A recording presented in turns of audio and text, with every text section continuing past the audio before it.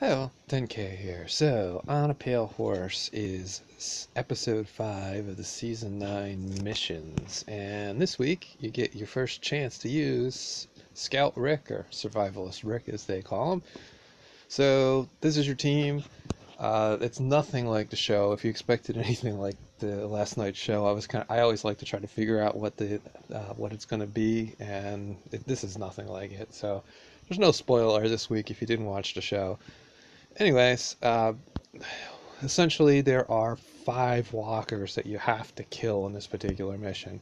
Interestingly enough, you start off with just Rick, and there's the overheating uh, RV from the breakdown mission, and once you pass the RV, there is Negan. So that's where he comes in.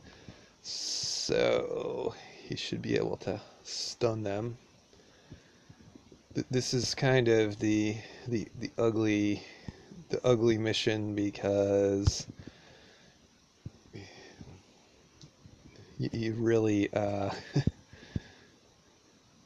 this is kind of like one of those stupid distance missions. I'm sorry, I'm not a huge fan of the distance, mainly because you get a lot of these missions where it's just send in a whole bunch of walkers.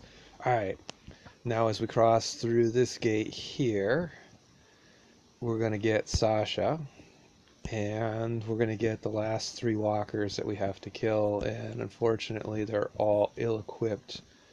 All 3 survivors are ill-equipped to face any of these walkers, so we kind of have to... Oh, beautiful. He should be able to stun him.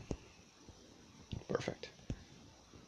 Alright, let's take out the one in front here, or try to take out the one in front. Alright, so... Let's see. Let's see. Yeah, almost. Alright, we'll bring Negan around back. And we're going to leave Rick out here on Overwatch just to... Alright, perfect. And run to the exit. There you go. They look like they're a little bruised, but as always, everybody is listed as perfect, and you pick up 20 Rick tokens. Thanks for watching. Press that like button and subscribe to get my other Walking Dead videos.